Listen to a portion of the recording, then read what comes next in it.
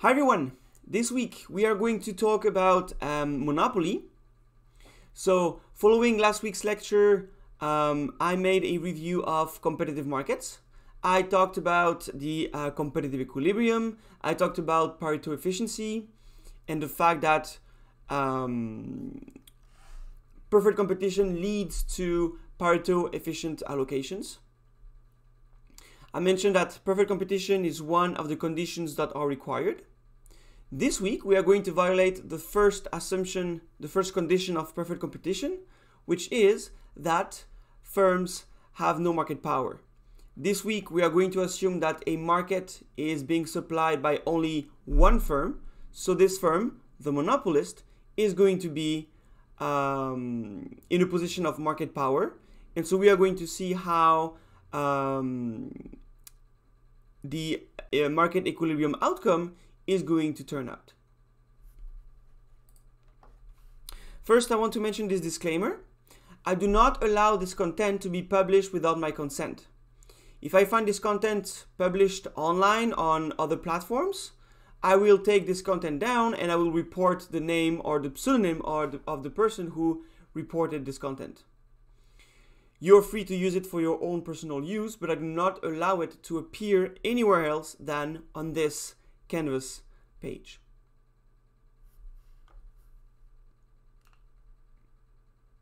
So, a firm is called a monopolist or is in a monopoly if it is the only firm in the market. No other firm produces the same good or a close substitute for it. The close substitute part is very important. Most firms in real life produce their own goods, and no other firm produces exactly the same good. Think about Coca-Cola, for instance. They make their cola, but their cola is unique. It has a unique label, a unique color, a unique composition. The shape of the bottle is different, the name of the brand is different, and so on. However, they are very close competitors to Coca-Cola. If you think about Pepsi-Cola, they make a cola which tastes relatively similar for many people, at least for me. But the color is different, the label is different, the ingredients are different, the shape of the bottle is different, and so on. The goods are not exactly the same, but they are very close substitute for each other. So I will not talk about Coca-Cola as being a pure monopolist in this sense. Coca-Cola is the leader on this market, so it's close to be a monopolist, but Pepsi-Cola is definitely a force to be reckoned with in this market. The degree to which goods are substitutes is measured by the cross-price elasticity of demand, which is the percentage change in demand for a good due to a 1% increase in the price of a competing good. So imagine that the price of Pepsi-Cola increases by 1%. The cross-price elasticity of demand for Coca-Cola would be the percentage change in the demand for Coca-Cola products when the price of Pepsi-Cola products increases by 1%. In a case like this, chances are that the demand for Coca-Cola will increase if the price of Pepsi-Cola is too high. So in this sense, we cannot really call Pepsi-Cola and Coca-Cola a pure monopoly.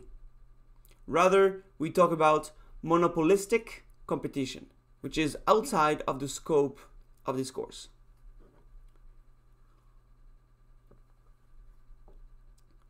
There are only a few pure monopolies. A monopoly in general, and this is what we are going to assume here, faces a downward sloping demand. So, if the monopoly charges a higher price, the demand is going to decrease. Consumers are going to buy a lower quantity, and vice versa. The idea with a monopoly, with a monopolist, is that if the monopolist raises the price above the marginal cost, it will not lose all its demand. It is a very important aspect of a monopoly as opposed to perfect competition. Because it can raise the price above the marginal cost, we say that a monopolist has market power. The definition is, market power is the ability to charge a price above the marginal cost. If you remember perfect competition is a case where price equals marginal cost.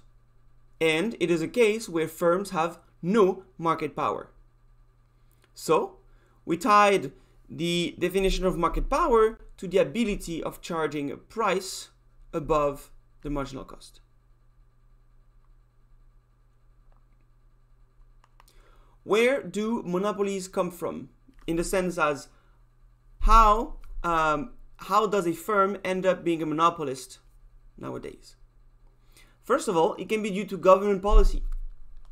The government could allow a firm to operate as a monopolist for different reasons, but sometimes the government can own the monopoly or at least regulate it, especially for the case of utilities like gas, electricity, and water. Sometimes the government allows a firm to operate as a monopolist because the firm purchases a patent from the government.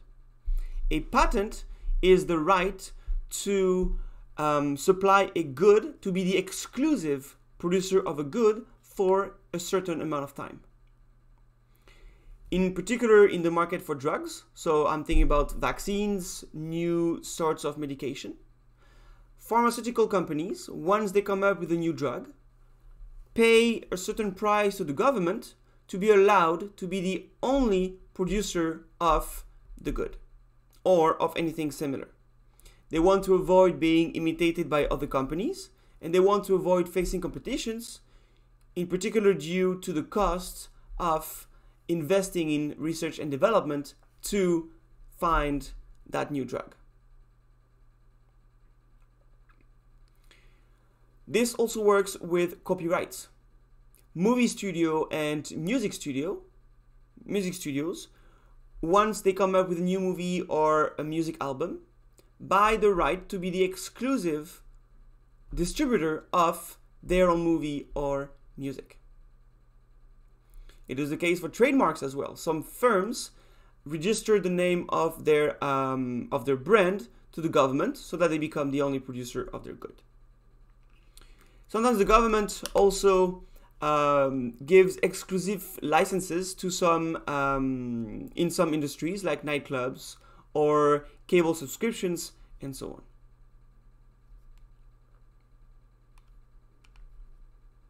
Sometimes monopolies can arise as a consequence of the characteristics of a specific industry or market.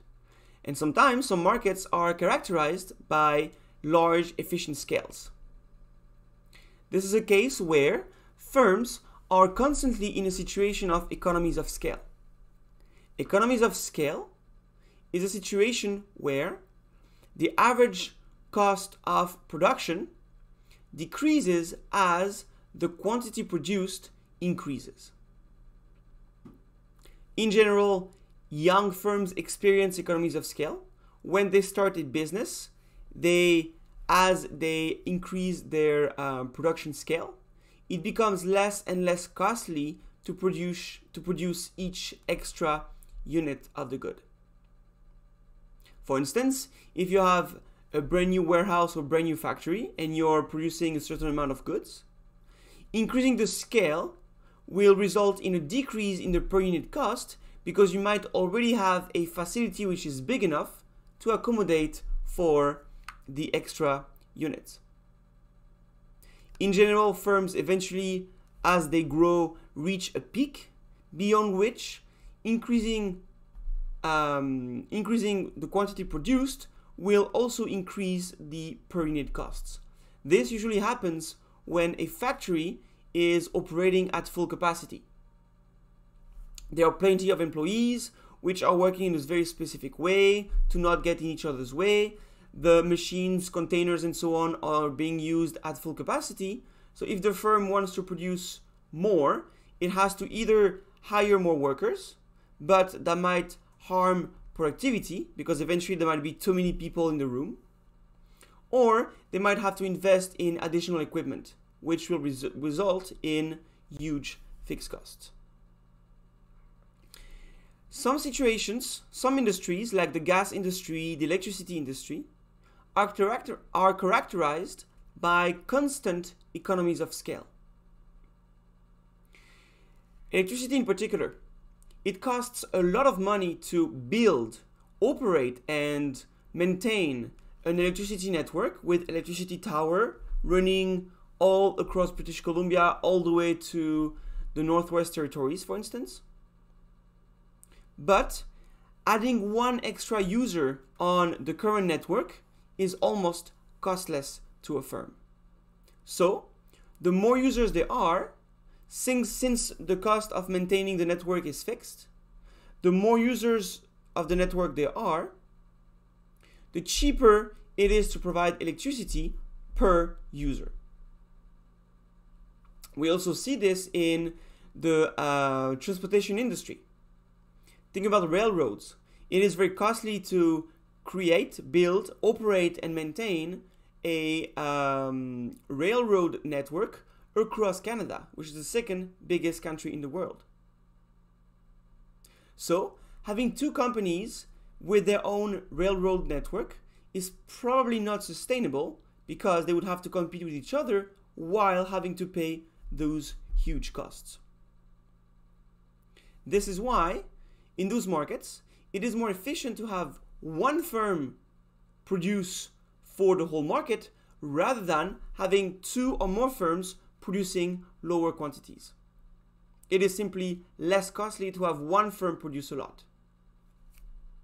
So in this case, the government will allow firms to be in the situation of a monopoly, but of course they will operate some regulation.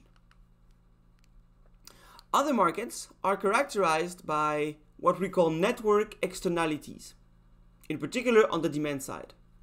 I will go over externalities in 2 weeks. The idea of a network externality or network effect is that as there are more and more users of a given good or service, it becomes more and more interesting for non-users to get on board as well. And here I have 3 examples. Microsoft Office, or more generally software, are a case where if there are already many users of the software, it gives incentives to non-users to get on board and start using the software as well because of the big community of users, in particular for collaborative work. Once you start working for a company, the company might require you to use a specific software. It could be for, instead of Zoom, it could be like Cisco or Microsoft Teams, or it could be Microsoft Office over other softwares, or it could be Tableau, or it could be other statistical software. The idea is that they will require you to use this software because probably people in your team are already using that software. Think about trading cards at recess in elementary school. I'm a big fan of Dragon Ball myself. Think about trading cards, but think about Pokemon trading cards and any other type of trading cards. If there is only one kid in the school who has trading cards, other kids don't really have an incentive to buy their own cards and start trading with him. If, however, almost all of your friends or almost all the kids in your cohort already have trading cards, you have an incentive to get trading cards yourself and start playing and trading with them. So the more users there are, the more interesting it is for non-users. And since I talk about network, of course you can imagine that social media will also be a case of network externalities. If there are many Twitter users already, it is more interesting for non-users to get a Twitter account. Think about Facebook. Not a long time ago, I am not on Facebook, but not a long time ago, my friends who were all on Facebook used to organize events on Facebook. And if they forgot that I was not on Facebook, then I would not see the invitation in time, or I would just hear it from friends talking about it at school. And eventually I would say, oh, what are you guys doing? And I said, you're not aware that there is a party on Saturday? Like, no, like nobody told me anything. He's like, oh, it's on Facebook. Yeah, I'm not on Facebook. That time, it gave me an incentive to get on Facebook. And I actually didn't. Twitter, same thing. The bigger the feed, the more interesting it is to join the platform. Think about YouTube. Think about TikTok and Instagram. Those are 3 platforms that deliver video content in different formats. But remember that not a long time ago, those platforms were competing with other platforms. 15 years ago, YouTube was competing with other video platforms like Google Video. I don't know if that still exists, but Google Video was pretty big back then. There was a French platform called Dailymotion that still exists, but the quality of videos is pretty poor and it's not really used anymore. YouTube got a head start by improving the features over time, the quality of the videos they can upload, probably the monetization schemes for people who post video on a regular basis and so on. It increased the traffic on YouTube so that now whenever you're thinking about watching something like watching a video online, you're probably going to think about YouTube first. Unless it's app specific like Instagram or TikTok. So the more popular those platforms are, the even more popular they can get, if you see what I mean. Now, YouTube is pretty much in a monopoly on the video market. Sometimes monopolies can arise as a consequence of firms' actions on the market. Some firms can control essential inputs, so they can have a control over what is needed to produce. De Beers is a very big company, big corporation in the diamond industry. At the end of the 1990s or 1980s, they used to own around 80% of the diamond resources of the world. So if you were buying diamonds back then, chances are that the diamonds were coming from De Beers. Since the industry has been open to competition, so that now De Beers only owns, I believe, 30% of the diamond resources, but De Beers is still very influential at the retail level. Those companies in general get access to a diamond mine, extract the diamond, and either sell the unpolished diamond to retailers or jewelries who are going to polish and make jewels, or they polish the diamond and resell the polished product. Although De Beers is not as influential as it used to be, it is still highly influential. Influential enough so that it can have an impact on the diamond world price through its actions. In other cases, firms are simply more cost efficient. By being more cost efficient than other firms, they can adopt a predatory behavior by charging very low prices. By doing so, they might be able to drive less efficient firms out of the market. In particular, firms which are well established, who have been on a market for a long time, think about Walmart, think about Microsoft. Those are big firms that have been operating since Microsoft since the 70s or 80s, and Walmart, I'm not sure, but maybe even older than this. Those firms have experienced the market for a long time, and so they have been able to cut costs as much as possible. So that if there is a new entrant in the industry who maybe wants to make profits, those firms can adopt a predatory behavior, charge very low prices, knowing that those new firms cannot compete because their costs are still pretty high. Doing so, those well-established firms hope they can drive those other firms out of the market and remain a monopolist or close to a monopolist.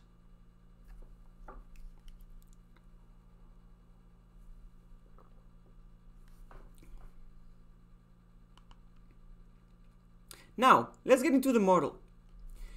I don't want to explain the mathematics behind the model and behind this result because this course is not made for that. This is something that you might have studied in ECON 201 or that you will study in ECON 302. A monopolist, like any other firm, wants to maximize its profits. So, after writing down the profit function, the firm is going to take the first order conditions. The first order condition is you take the derivative of the profit function and you set it to 0. This corresponds to the peak of the profit function. If you play around with the math, it turns out that you end up with the following condition. This is called the inverse elasticity rule. The left-hand side is called the Lerner index. It is a price-cost margin. Note that on the top of this ratio, you can find price minus marginal cost. This is a measure of market power. Market power is the ability to charge a price above the marginal cost. This difference is divided by the price itself, so that the left-hand side is actually a percentage. It is a relative price-cost margin. Absolute would be in dollar terms, just P minus MC. That's how much money I make after paying for all the costs. But dividing by the price, it becomes a percentage of the price. So the left-hand side, the Lerner index, is the percentage of the price that is going to go in the form of profits to the monopolist. To give you an example, imagine I sell shoes. I make and sell shoes. I sell my pair of shoes. I have one pair of shoes I want to sell, and I sell it for $30. That pair of shoes cost me $20 to produce, between buying the leather, the equipment, sewing machines, maybe hiring somebody else to sew the shoes, or maybe making them myself, but it takes hours of work. The left-hand side of the inverse elasticity rule then becomes 30 minus 20 divided by 30. This is equal to 10 over 30, or 1 over 3, or 33.333%. This means that 1/3 of the price, or 33.33% of the price of the shoes, is going to go directly to my pocket in the form of profit. The remaining 66.66% will be used to pay the costs. Pay the employees or pay myself, if I am employing myself, paying for the leather, paying for the laces, paying for the machines, and so on. Now, let's look at the right-hand side. The right-hand side is 1 over minus epsilon p. Epsilon p is defined as the price elasticity of demand. So it is defined as the percentage change in the demand when the price increases by 1%. Usually this number is negative. If the price increases, consumers are going to purchase less. So, if you look at the right-hand side here, since epsilon is negative, putting a minus in front is going to cancel the negative, and so the right-hand side will be positive. And it makes sense. After all, if this right-hand side has to be equal to the left-hand side, then the left-hand side needs to be positive as well, which makes sense because we need that price be above the marginal cost. If the price is below the marginal cost, the firm is making a loss. Now, this rule is very important. it tells that for a monopolist, when the monopolist maximizes its profits, this rule is satisfied. Here, QM is the quantity, the optimal quantity a monopolist should sell. So, it means that at the maximum profit, the relative markup, or the left-hand side, will depend on how elastic the demand is. If the demand is very elastic, so if epsilon is high, but when I say high, I mean high in magnitude. We don't care about the minus. So if epsilon p is bigger than 1 in magnitude or lower than -1, it means that if the monopolist increases the price by 1%, the demand is going to decrease by more than 1%. Sharp decrease. What happens in this case? Well, it means that the right-hand side is 1 over a big number. So 1 over a big number produces a small number. So it means that the left-hand side needs to be small as well. So it means that the price will not be way above the marginal cost. In fact, it means the price will be pretty close to the marginal cost at the optimum. So, if the demand is very elastic, the monopolist will not be able to charge a very high price. So it will be limited by the demand, because if the demand is too elastic, a price which is too high results in a quantity sold which is too low.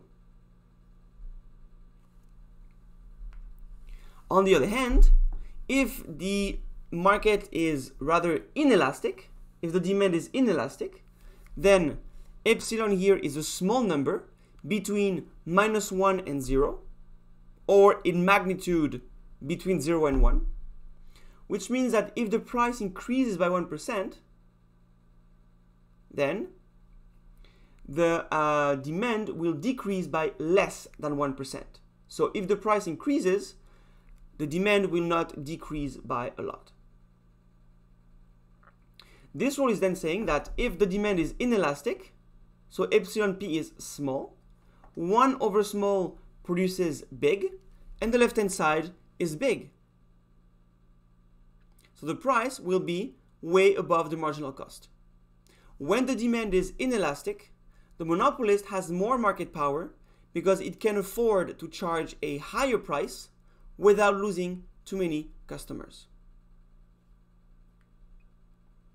It's a very powerful insight, and you need to know this rule by heart for the midterm exam and the final exam.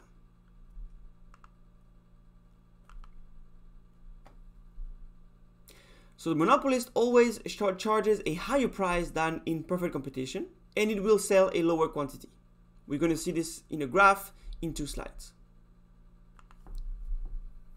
If the demand is inelastic, then the monopolist can charge a high price, and so the monopolist has a high market power. If the demand is elastic, then the right-hand side is small, and the monopolist has a pretty small market power. This means that even if the firm is a monopolist, so even if it's the only firm to produce on the market, it cannot choose whatever price it wants because it is limited, it is disciplined by the demand. Think about Apple. If Apple charges $1 billion for an iPhone, somebody might pay $1 billion for an iPhone. There could be a Bill Gates or Jeff Bezos out there who will be willing to do it. But chances are that there will be only 1 or 2 iPhones being sold at this price. So the profit will be, the sales at least, will be something like $1 or $2 billion.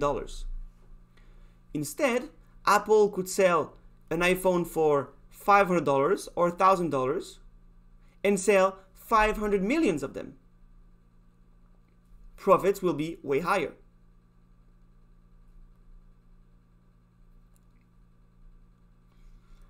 Note, by the way, that the price of iPhones tends to be higher than the price of phones running on Android. One of the reasons is the demand for iPhones is less elastic than the demand for Android phones. There are several reasons. The first reason is iPhone is the only an iPhone is the only phone that has the Apple operating system inside. So if somebody likes Apple's operating system because they're used to it, because they're synced with their Mac and their iPod, and because of the way the apps work and so on, then they will need to get an iPhone if they want to get an Apple operating system. For Android, there are plenty of brands that run on the exact same operating system. So then it becomes a matter of what hardware is the best. But I can use Android the same way on a Samsung phone than on a Nokia phone. And this is one of the reasons you will see Android phones being sold for a lower price than iPhones. The cost of making a phone in itself should be relatively the same between iPhones and Samsung and Huawei and so on. Yet, Samsung, well, maybe not Samsung, but Huawei, Xiaomi and other brands sell their phones for a lower price.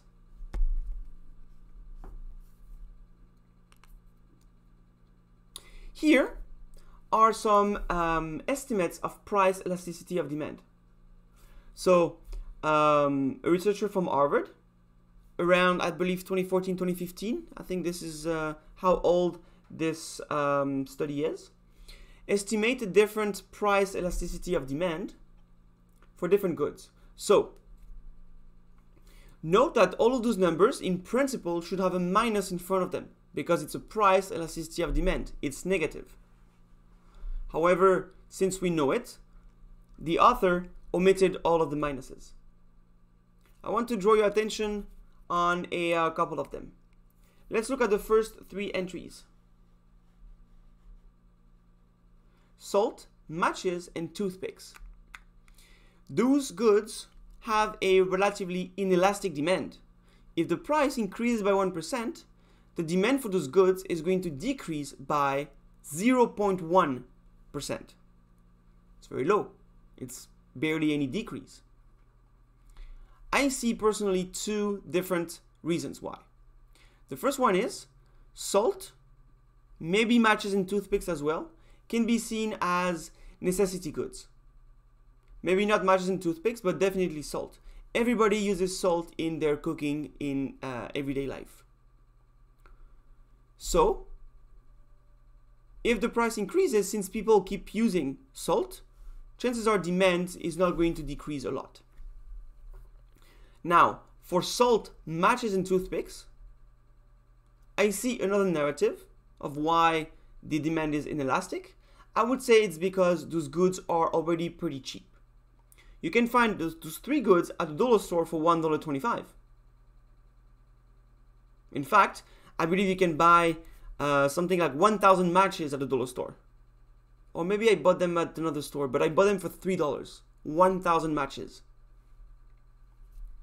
You can find a box of 50 toothpicks, or maybe 100, probably 50, at the dollar store as well for $1.25.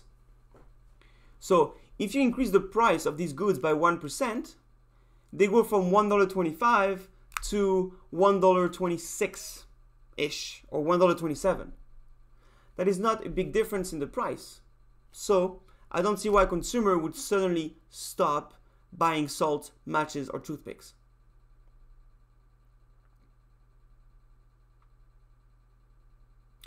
Goods which are more expensive tend to have a more elastic demand, because if you increase the price by 1% of something that already costs $500, you are increasing its price by $5. Here, for salt, matches, and toothpicks, we are increasing the price by only 1 cent. I also want to draw your attention to the next two items: gasoline short run and gasoline long run. Why do you think price elasticity of demand is lower in the short run than the long run? So why do you think demand for gasoline in the short run is more inelastic than in the long run?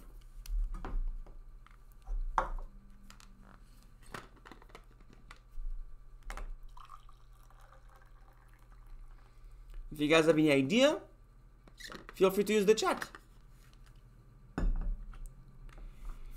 Well, people who consume gasoline have usually a pretty scheduled routine. They use the car to pick up the kids at school and drop them off, or kindergarten or daycare. They use the car to go to work, for instance. So, if today or tomorrow they learn that the price of gasoline is going to increase by 1%, they won't be able to adjust their lifestyle right away. If they have the habit of using the car for all those things, chances are that within a couple weeks, they will not change their consumption of gasoline. But if this price increase is durable, more permanent, somebody in the chat said it, exactly. In the future, if you know that the price of gasoline is bound to increase, or is permanently increasing, then you might be able to see it coming and you might plan for the future. You might change your transportation mode. You might switch your car, you might change cars. You buy an electric car. You can buy a hybrid car, which consumes less gasoline. You might buy a car that works, that rolls on gas. You could use public transportation more. You might start taking the bus more. You might start taking your bike more, and so on. But those are long-run adjustments that in the short run it might not be able to make, at least within a couple weeks or a month. Maybe after 3 months, after realizing that gasoline is going to stay that expensive, then you might decide to change your transportation habits. A couple more. Coffee, for instance, has a pretty low elasticity of demand as well, 0.25%. Coffee is the kind of good that people need to go with their day, to go on with their day. Some people cannot function without coffee in the morning. And second, coffee is a rather addictive good. Caffeine is addictive. So chances are that alcohol and tobacco also have a rather low elasticity of demand. In fact, tobacco is right below here, and in the short run, it's 0.45%, which is rather low. A demand is considered elastic if it's beyond 1%. If it's lower than 1%, it's considered rather inelastic. Physician services has a pretty low elasticity of demand as well. Well, it's your health. When you gotta go, you gotta go. If it's more expensive, well, there are no other alternative. Another one which is interesting is automobiles, long run, which is 0.2, versus short run, which is 0.2 to 0.5, 1.2 to 1.5. It's kind of the reverse to gasoline, but there is a coherent narrative behind it. In the short run, if you want to change your car, you're going to be way more sensitive to the price. In the long run, this is something you can plan, and so you might have a more inelastic demand because you might choose your vehicle more carefully. In the short run, you might decide to just switch temporarily to a bike. So you might not decide to change your car, but rather you might decide to change your transportation mode while still having your car.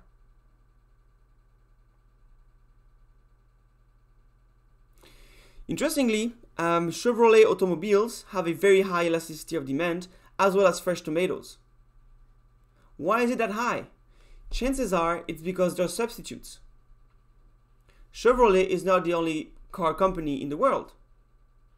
You have Ford, BMW, you have the French brands, you have the Japanese brands, the Korean brands, and so on. Same with tomatoes. If tomatoes get too expensive, then consumers are going to switch to cucumbers, zucchini, and so on. Last one I want to talk about is the price elasticity of demand for movies, 0.9.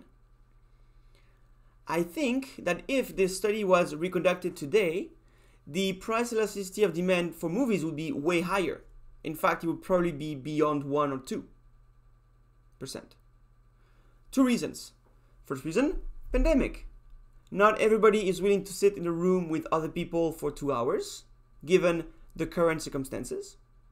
And the second is, there's been a bloom in video on demand services, Netflix, Crave, HBO, Amazon Prime, and so on, coupled with an increase in the quality of sound and video systems at home. Now, watching a movie at home has become pretty close to being a good substitute to a movie at a movie theater for those who have a good big setup. So chances are that elasticity of demand for movies is now but even higher than it was a couple years ago.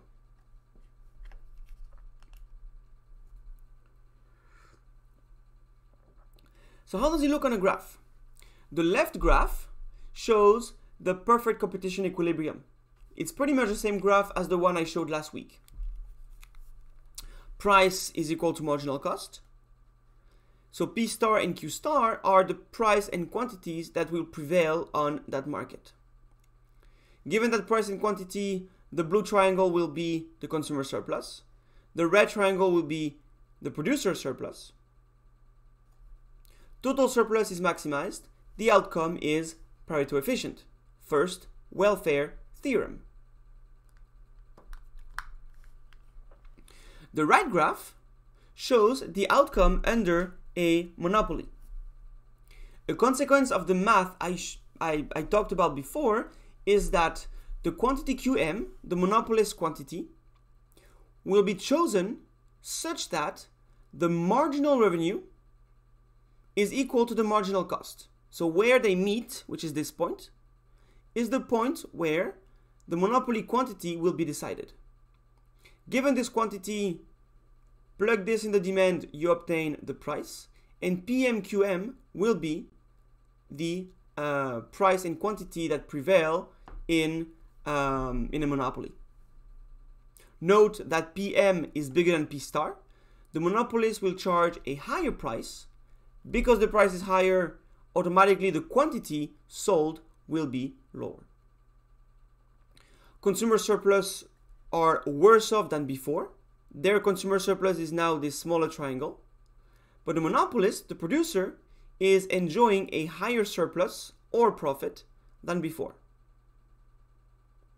If you add up those two surpluses and look at the difference between this total surplus and this total surplus, you can see that the difference is equal to this green triangle.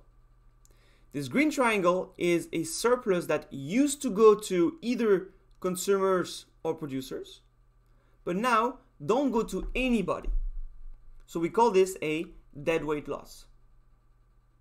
In fact, it's a deadweight loss also because the units between QM and Q star are units for which the willingness to pay of consumers is higher than the willingness to sell of producers. So technically, we could make consumers better off and producers better off if producers could sell those units at those smaller prices. But since there is only one price on the market, the monopolist doesn't want to lower the price and increase its quantities because it would lower its profits. Rather, the monopolist prefers to keep the price at PM, and even if it means selling a lower quantity, it maximizes its profits. Because inside the green triangle, we could make consumers better off and producers better off at the same time, but this is not happening, then we can see that the monopoly outcome is not Pareto efficient.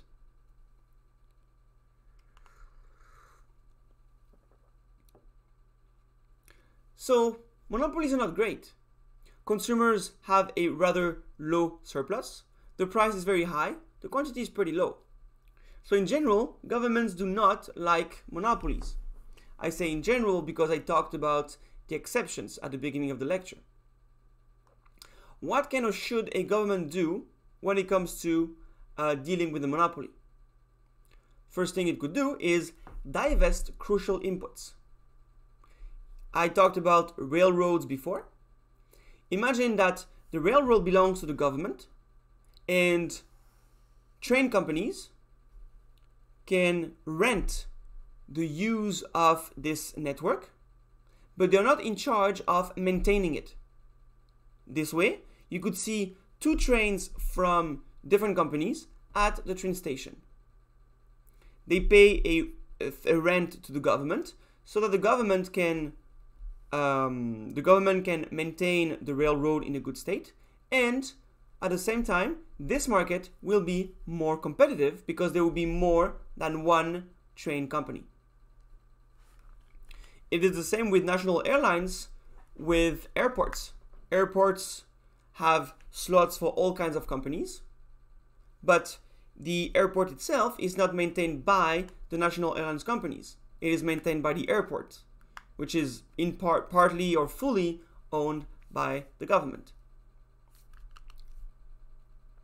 More generally, the government can try to encourage competition one way or another. So it can give favorable treatment in wireless spectrum auctions for new competitors. It can welcome new competitors and give them the right to access resources that the incumbents, the current firms, have access to. Wireless spectrum waves are waves in the air that are used to pick up, for your phone to pick up signal, to pick up service. In some areas, if you go to rural British Columbia, in some areas you might have service with Koodo, but not with Fido. The government can allow multiple firms to use the same waves so that there is an increase in competition.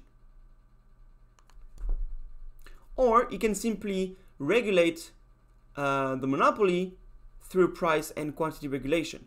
It could require certain services. It could fix a price ceiling so that the monopolist cannot charge a price beyond a certain threshold, or it could tax the monopolist.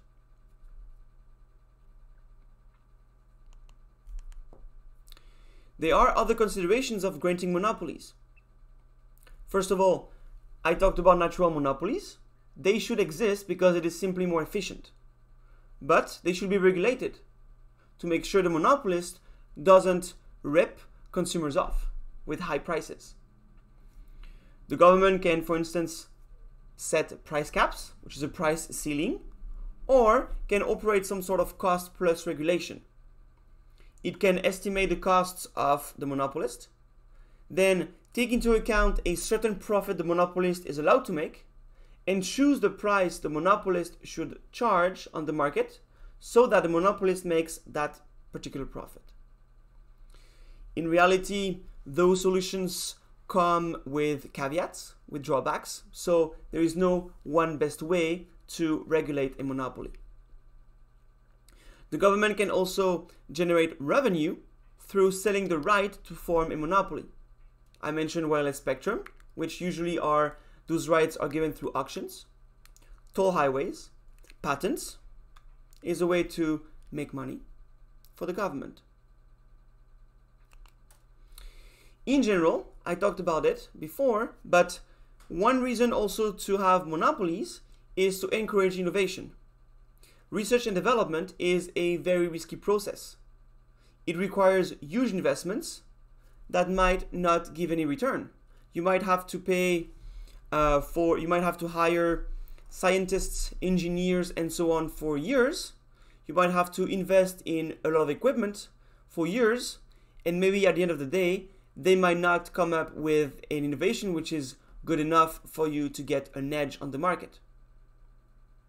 So firms might not have an incentive to invest in research and development because the innovation process, or at least its return, is risky. So the government can step up and say, if you come up with a new product, a new innovation that you are the only one to produce, we can allow you to be the exclusive producer of that good for a certain amount of time.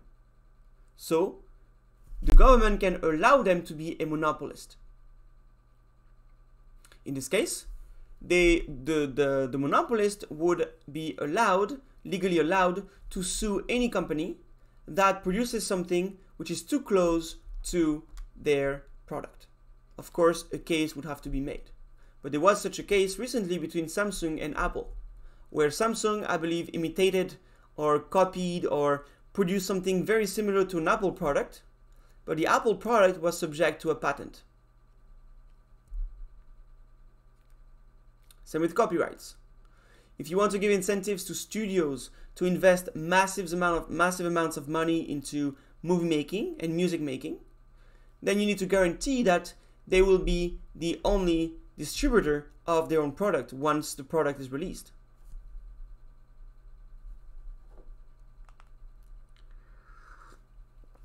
I want to quickly finish this lecture with a type of market we encounter in reality way more than monopolies, an oligopoly. Mono means one, oligo means several. Many markets are characterized by several firms. Not many firms, not one, but something in the middle. Something from 2 to 10 firms, for instance, or 2 to 20 firms. In this case, each firm still has market power, but they face competition. In this case, firms have incentives to cooperate. It is called collusion, or firms can collude. They can communicate with each other and decide on a price. For instance, they could charge the monopoly price. They could all charge the same price and share the profits made. Sometimes collusion is not even explicit. Sometimes firms look at each other on the market and follow each other's behavior without even explicitly communicating. It is illegal, and firms are subject to huge fines if they are caught. And here are a couple of examples that I strongly suggest you to look at by clicking on the links. In Europe, in the European Union, 2 or 3 firms in the gas industry were accused of colluding. They were charging the same prices across countries. The European Competition Policy Commission filed a case and provided evidence that those firms were cooperating one way or another, and they got subject to a huge fine. Even in the shrimp market, some fishermen were aligning their own prices, which were way above the competitive price, trying to increase their profits. In Europe, between Switzerland, France, and Germany, there was a case with car glass, so the glass that is being used to make windshields and windows. And there are 2 more examples there taken from one from Wikipedia and one from another website. It's a fascinating topic, and public authorities hire economists to work on mergers, competition, monopolies, and so on a regular basis. They monitor each market and see if the market is competitive enough, see if the price is too high, or if there is any way to improve consumer surplus. When 2 firms want to merge, they need to ask authorization from the authorities, because the authorities might judge that if the merger leads to a monopoly or close to a monopoly, they might reject the merger. It's a very interesting topic that you might go through in other courses like ECON 325. For now, this lecture is over. Have a good rest of your week, and see you in the next one. Bye.